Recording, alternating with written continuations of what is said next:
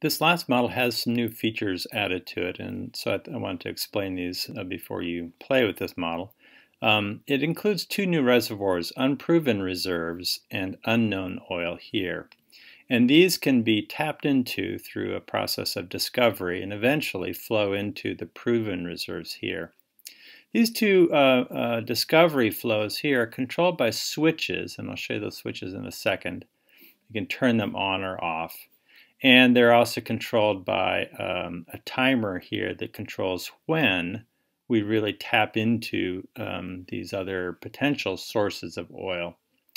Other than that, it's quite similar to the other model. Here's what it looks like when you interact with the model. You open the model, you'll see this.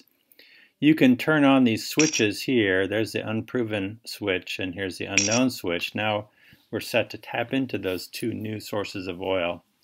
And then down here, we control the time when we would start to produce that oil. So let me turn these things off first, the switches.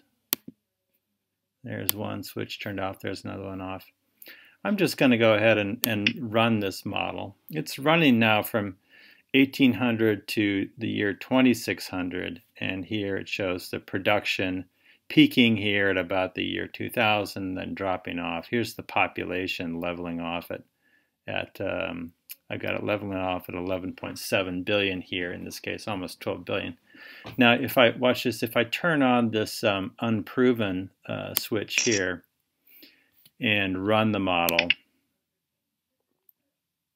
you can see the production curve changes. See that? It gets bumped out basically because of the addition of this oil here produced by discovery.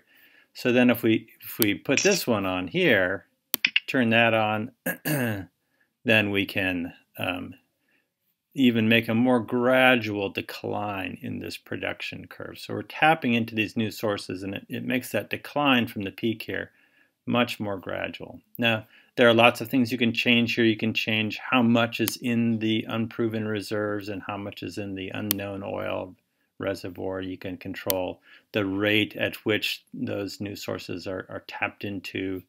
You can control the timing of when we really aggressively start this exploration to tap into these new resources. So this is just a little bit more optimistic model.